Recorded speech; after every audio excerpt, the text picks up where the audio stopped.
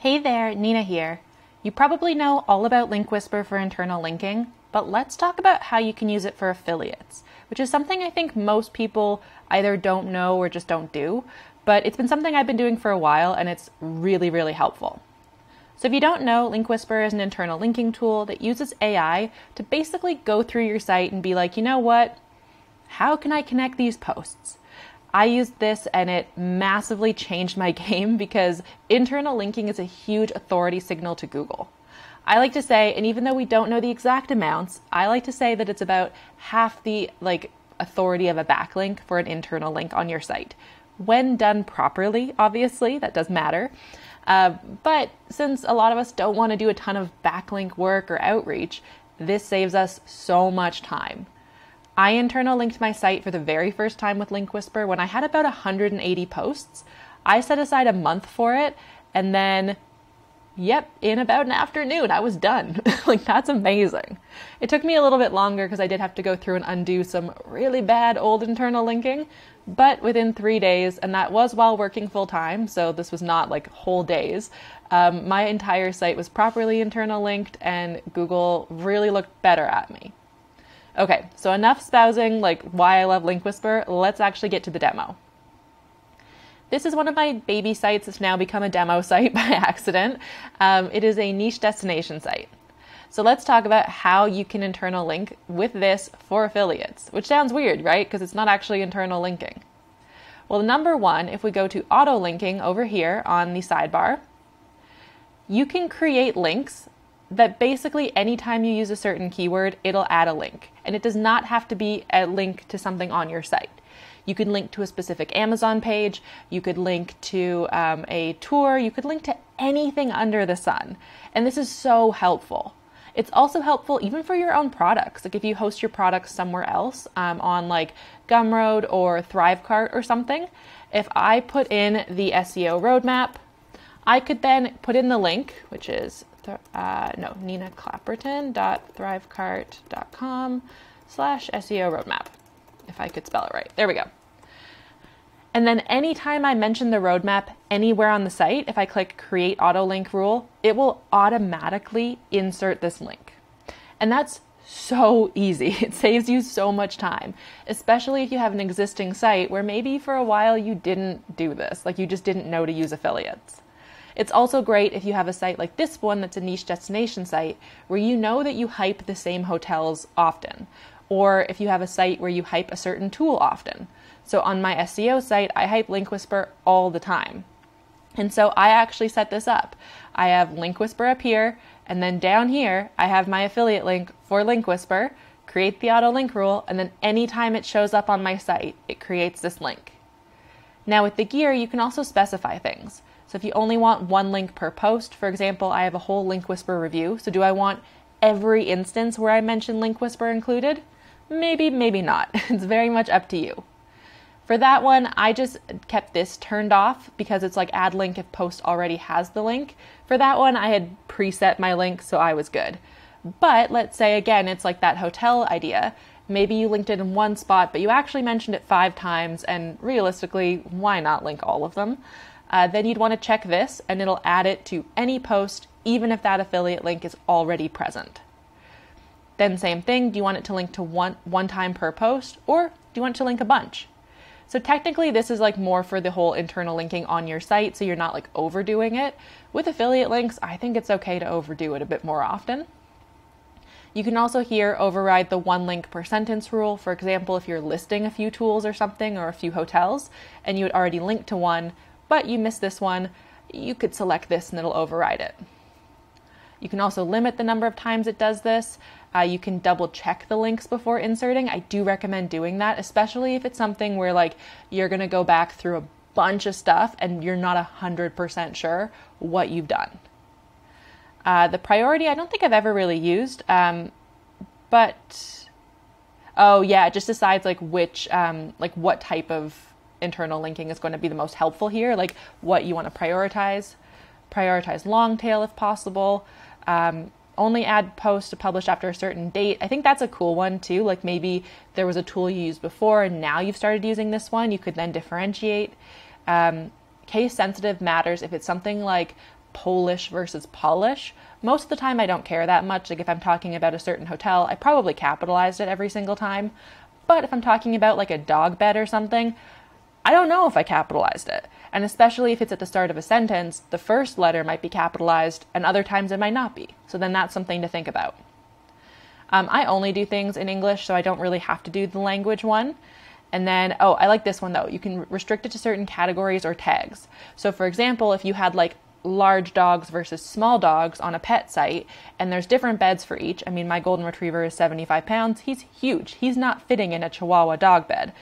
But equally, a Chihuahua, you probably don't want to carry around a giant, massive bed all the time for them.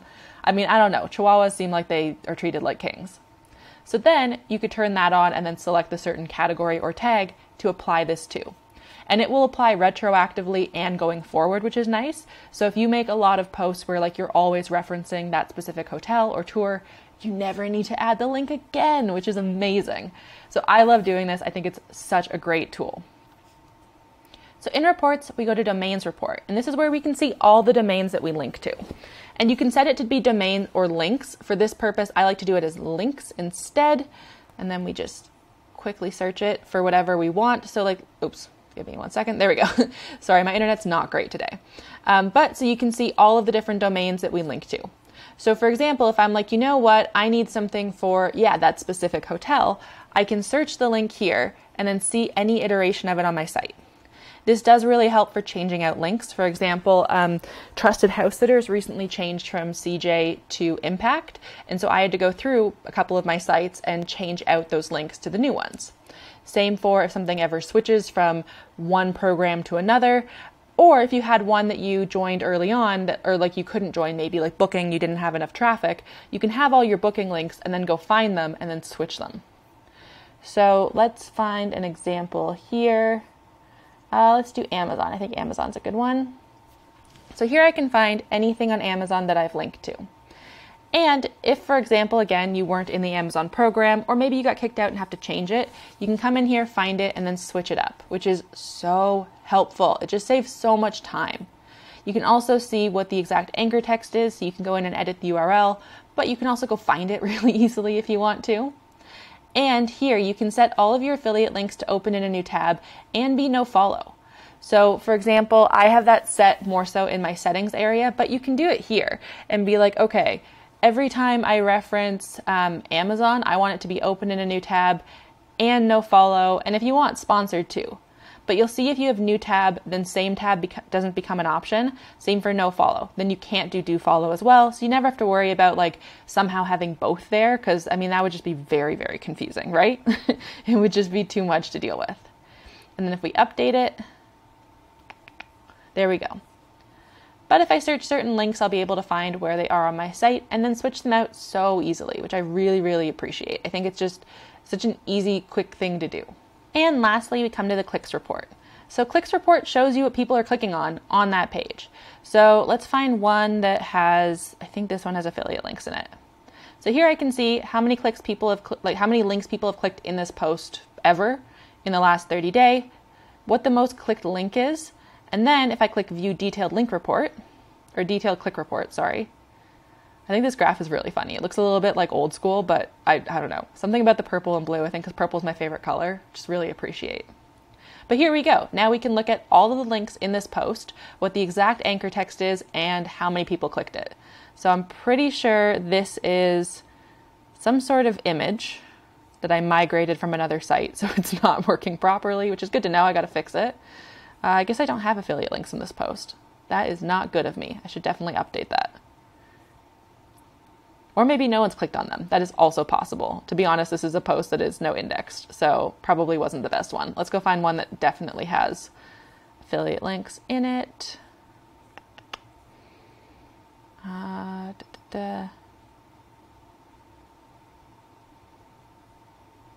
Apologize for very slow internet.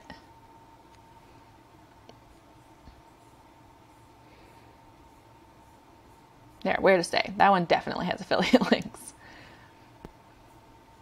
Okay, here we go. So now I'm able to see what people are clicking on. So people are clicking on things from inside of my table of contents. Here we've got a link. These auto-converted from Stay22. They were originally Booking.com, but I can see, okay, that has one person clicked on that to this link.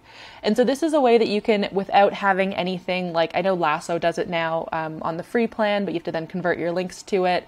I know that Affiliate does it, but again, paid plan. Here, you're able to see it with a tool you already have that's $77 for a year, or with, I mean, they run discounts all the time. They have like a permanent $10 off on their website, a permanent $15 off if you use the code podcast from their podcast. They run $20 off all the time. So like, let's just say you got it for $57 for one site. Then for that amount of money, you're getting internal linking, auto linking to all sorts of stuff. You can also, with the URL changer, change URLs, basically do redirects. And here you can check all of your affiliate links to see who's clicking on them. And this helps you figure out, okay, what is the most clicked thing in the post? If I hit total clicks, it's going to organize it for me. So I can see that the Fairmont Chateau Laurier, which is exactly what I was thinking of when I was thinking of the auto linking of like a hotel that I hype so much, because like it's beautiful, it's dog friendly, it is in like the most central spot, it's just amazing. It gets the most clicks. And so then I can go into the post and see, where is it in the post? Should I add more links to it in that section? If it's not number one, move it to the number one spot. Like, this is the kind of analysis you're able to do when you know what people are clicking on. And you can do this for external links as well here. If it's your own product, you can do this for your own product. If you have your sales page hosted on your site with Link Whisper, again, you can check what people are clicking, as long as on that page you give it like a different UTM for each section. So like, not perfect, but for like $57 a year, that's incredible. And so this is a great like kind of free dupe to be able to, or not free, but like built-in dupe if you already have Link Whisper, to figure out your affiliate tracking and see what are people clicking on. Because yes, if you do it outside in Booking.com or something, number one, super confusing, very hard to figure out those analytics. I'm not a fan.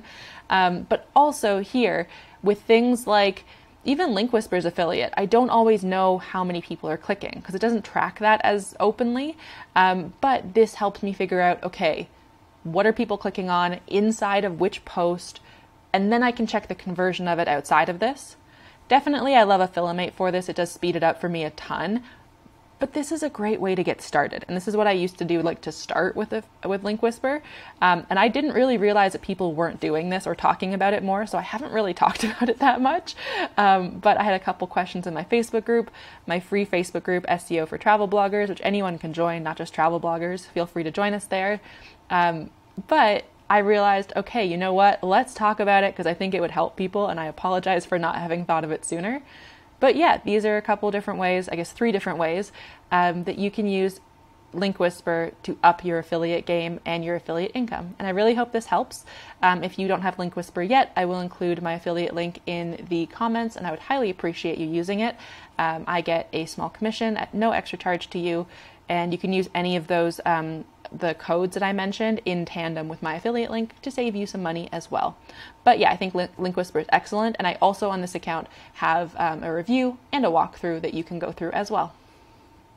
Okay, have a great rest of your day and start rocking some Link Whisper affiliate and analytics, okay? Have fun.